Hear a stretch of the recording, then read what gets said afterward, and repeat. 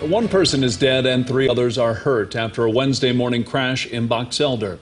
The South Dakota Department of Public Safety says a car was westbound on Country Road when it crossed the center line and collided with an eastbound pickup. The 50-year-old driver of the car was pronounced dead at the scene.